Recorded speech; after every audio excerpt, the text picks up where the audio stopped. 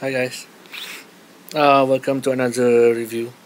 This time I'm going to review the latest game by Naughty Dogs, which is called The Last of Us. Naughty Dogs is famous company for developing one of my all-time favorite game, which is the Uncharted 2 game. Um, they are really good at creating very realistic characters, very fun games, and very responsive control and very beautiful graphics. I always love that. I always appreciate when developers put effort into the game. So let's go into The Last of Us, which is the latest game from Naughty Dogs. Now, first of all, I just want to mention that IGN gave this game full marks 10 out of 10, which is ridiculous actually. I mean, the last game that got a high mark was Tomb Raider. They gave Tomb Raider 9.1 out of 10 if I'm not mistaken.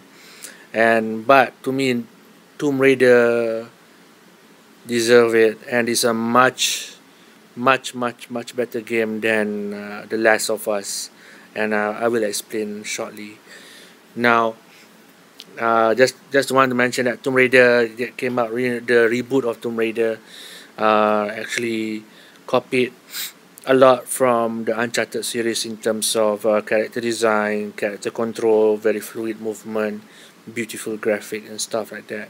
So they copied a lot from Uncharted, but they made it their own. And Tomb Raider is, to me, is an amazing game. So for me it deserved the 9.1, if not more. So when the latest game from Naughty Dogs, the very much awaited game, came out as 10 out of 10, it shocked a lot of people. So naturally, I always appreciate the game by them. So I bought it, and I have played quite a lot, but I'm putting a stop to it right now because for some reason, for a big reason which I will go into. Let me just start with the story of The Last of Us. Last of Us is about a guy. I forgot his name. I mean, the names are not that important. I think the guy who is given a task to smuggle a girl in this post-apocalypse world where everybody is infected by some sort of plant-based spore that change human into zombies and monsters. And this girl is apparently immune to the virus. So the premise and the background story is quite superb, quite good. And I want to add that the 10 minutes into the game is really amazing. 10 minutes in, you are astounded by the quality of the story, and very moving, very emotionally touching, gut wrenching, I would say. So it started off very well on the right foot, and then coming to the story. I'm gonna start with the good first. Now the good is apparent in a lot of Naughty Dogs games, which is first, beautiful graphics. I mean, the graphics here is on par with, I would, Tomb Raider, the previous Tomb Raider. I mean the latest reboot of Tomb Raider, on par with that. I mean, but they have produced a good world, good graphic, amazing detail on a PS3.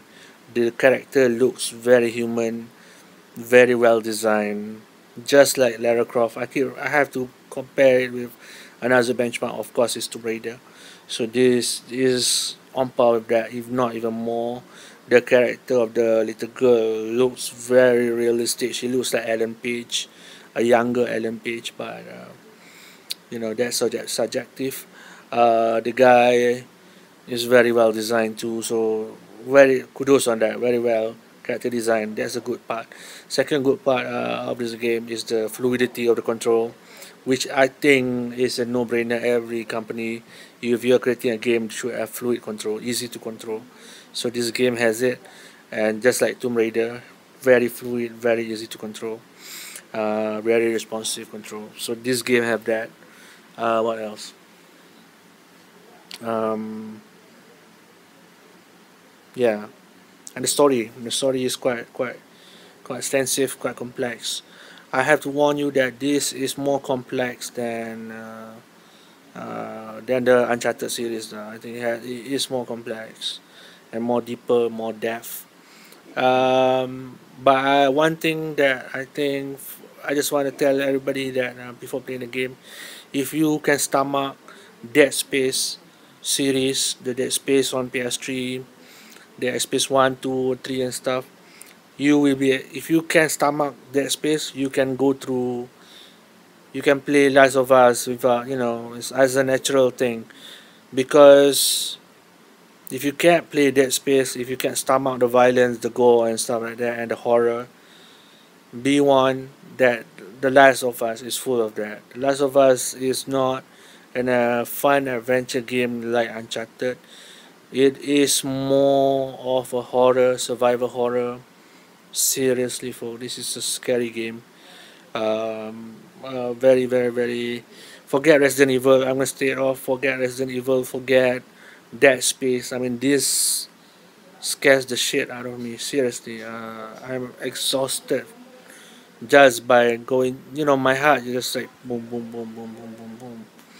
Uh, Dead Space have been moving towards more action oriented because the game, the earlier games were too really too dark, and I can't finish. I finished Dead Space 2 and 3. I cannot finish 1. 1 was really dark and horror, and this beats Last of Us beats the Dead Space series in terms of survival horror. This is real survival horror. Forget Resident Evil. Forget Dead Space from now on.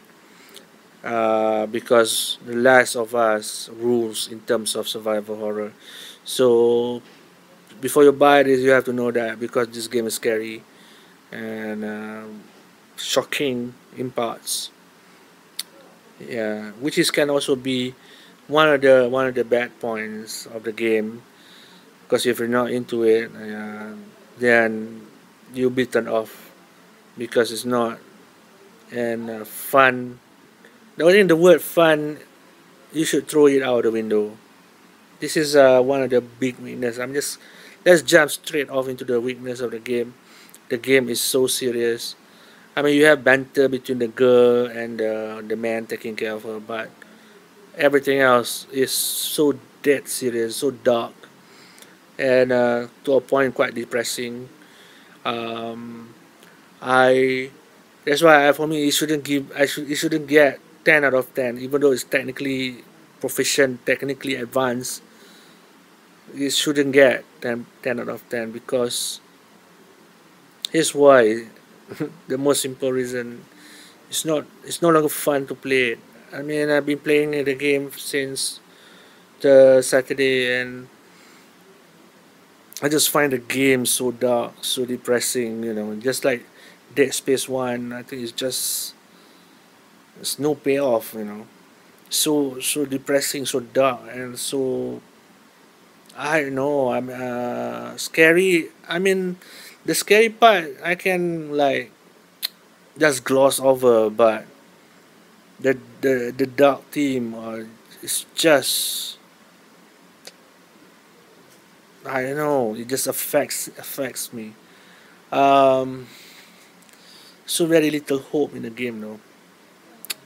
The only levity that I find in the game, the only good things about the good thing that stayed with me, because you have this girl who is cheerful and positive, so she's fun to be around. But when she's away, the game just goes down into a dark, deep hole, which I really wasn't into it so much. Now, another biggest reason why I really am turned off about the game, which I think he shouldn't get 10 out of 10, is I call the Uncharted 3 dead shipyard problem. Now, what do I mean by that? Now, in the infamous Uncharted 3,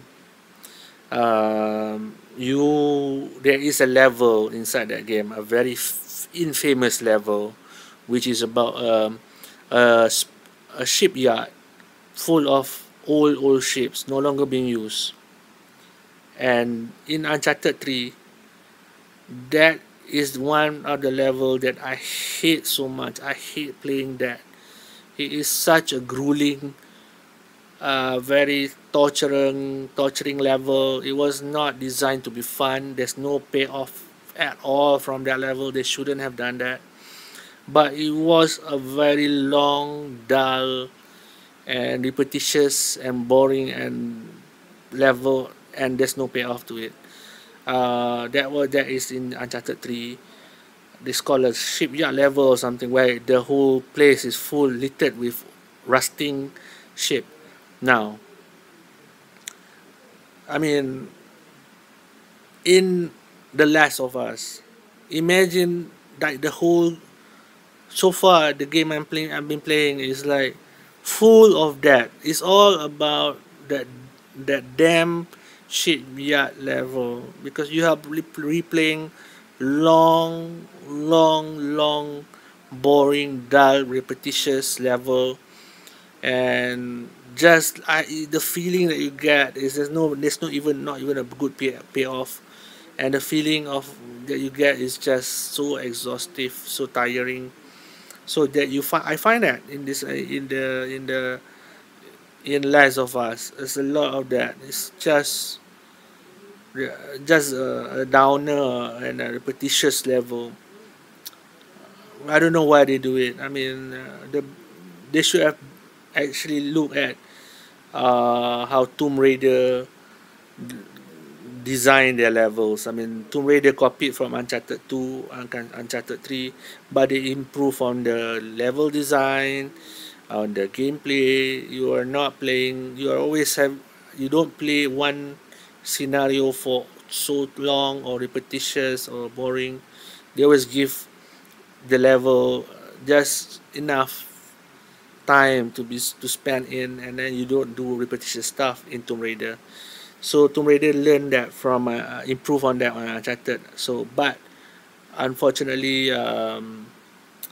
Naughty Dogs didn't learn from it, and then just churn out repetitious and long-winded level design. So it's just boring. It's just torture, and on top of that, you are being assaulted by all this horror, which is very well done, but added that kind of level design and gameplay where is you are meeting them again and again and again, doing in the same place, in the same situation. Is just so boring, so dark, so depressing. So I had to stop because the game was just taking its toll on my soul. I call it soul draining now, because I can't go on anymore. So that's the two biggest, I think, stinker of the game. And the third one, there are bugs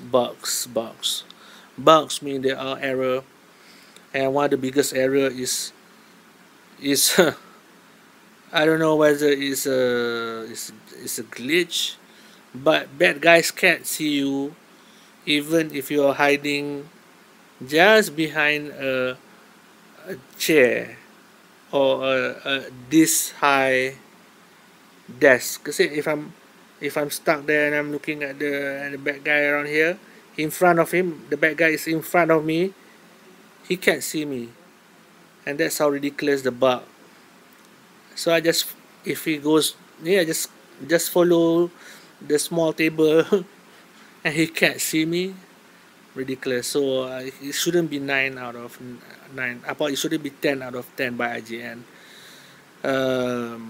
So you got, that's my three biggest dislike about the game, which is, I think it's not, it shouldn't be 10 out of 10. Technically they are very proficient, but I think Tomb Raider is still better, in terms of survival horror, this beats out everybody. So there is some sort of paradox here playing around. Uh, what do I give this game a score? I'm also quite confused about it right now because just like Dead Space, I give the Dead Space quite high mark, but I don't play it because it's so dark. However, I will still give this game 9 out of 10. Even though all the weaknesses that I mentioned, they are not small weaknesses; they are big weaknesses. But I give it 9 out of 10 because it is the proficiency of creating a game world so detailed, so fluidly designed, and if you're patient, it's still astounding to see this world being created on the PS3, and the character design of Ellie, which is the girl that you see in the game, and very very well designed. And but it's not a game that I will be playing again and again. It's not a game that I will be close to my heart. It's just a high ranking game, high score game, because it's very well proficient technically, but it's emotionally draining. Repetitious level. I mean, I call it the shipyard level is type of design. The shipyard level design, just like in Uncharted 3, the most horrible level design ever. So there's a lot of that in this game. It really discouraged me from replaying the game or wanting to continue because it's so exhaustive. And unfortunately, that's my review of it.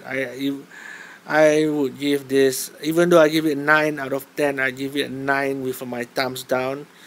Even though you give a high score for this game, it will never be in my favorite game list.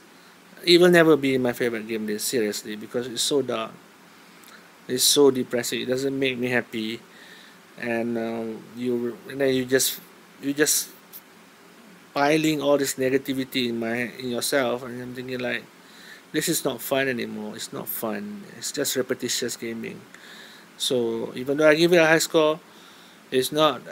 I give it because of a technical competency, but in terms of emotionally, I'm not in this anymore. I'm just exhausted, and strangely, I love, you know, killing bad guys. But after you kill so many bad guys in this game, you get somehow, because it's so emotionally draining, you get numb and you get disgusted by it. I don't know whether it's me, but that's my early review of The Last of Us.